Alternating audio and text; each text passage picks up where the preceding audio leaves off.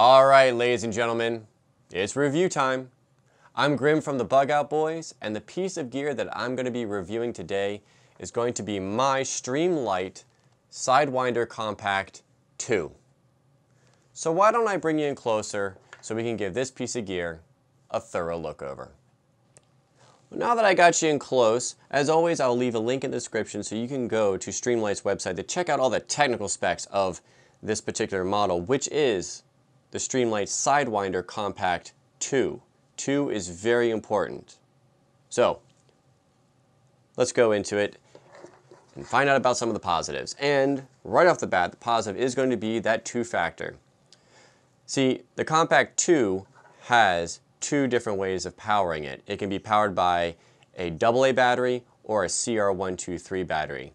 And having 2 different power sources that this headlamp can operate off of is invaluable in my opinion and a huge positive. I've even read that some people have put a AAA battery in here as long as it's stabilized on the contacts and it works as well. Again, different power outputs for those different power supplies, but when you're scrounging around for batteries, it's going to be your friend.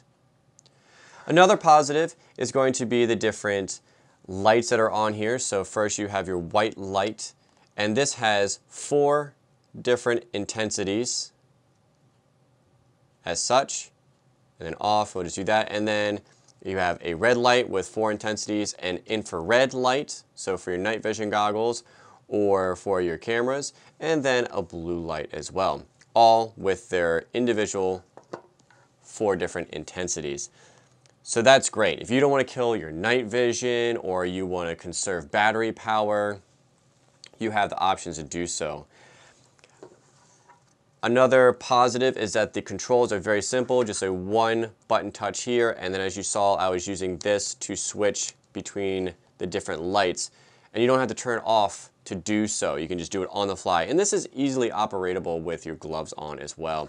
And then finally, this detaches from the head strap. So if you don't want to use it on your head, if you want to clip it into your belt or into your backpack, you can do so. And there are accessories for this part right here that you can have this mounted to your helmet, to a Picatinny rail.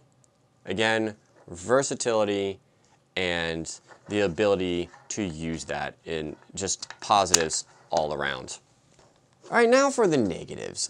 The first negative is going to be the headband. The headband itself works great, but it'd be nice if they put some padding right here, either behind the strap or on this little bit right here, just some of that dense foam to kind of give your forehead a break. I haven't had problems with it myself because I'm usually wearing a bandana and that gives you a little bit of cushion, but I'll put that in the negative category.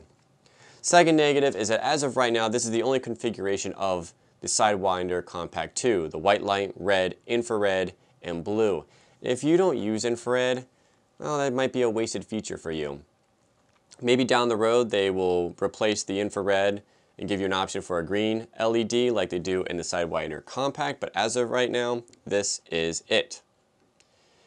And then lastly, the high output for the white light is going to be at 55 lumens, and that will last for, I believe, 6 hours. Now, some people love their lumens. They have to have 100, 150, 500 lumens for their headlamps and their flashlights.